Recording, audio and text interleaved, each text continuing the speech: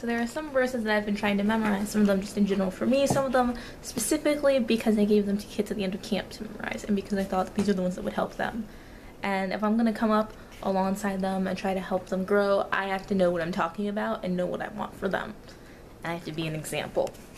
This one, John 3:16 and 17. 17 for a while was one of my favorite verses back in high school.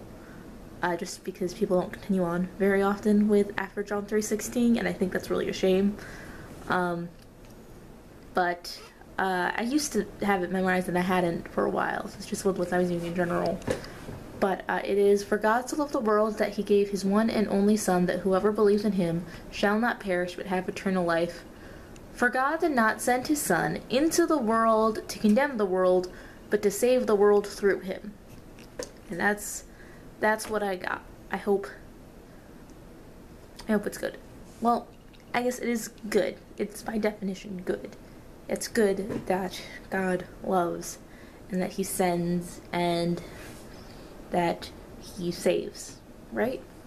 Like, those are all the verbs that are associated with God. Those are all the things that he's actively doing in this. And that's good. All the things that he's doing are good things. Saving, sending,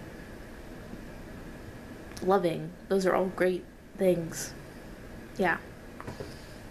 I don't know. I like looking for the verbs, especially when we talk about God, because God always seems to be doing stuff. He's just always starting stuff around here, and we just kind of have to go, alright, guess you made the world, we kind of have to deal with this now. But he only ever does good things, and that's cool.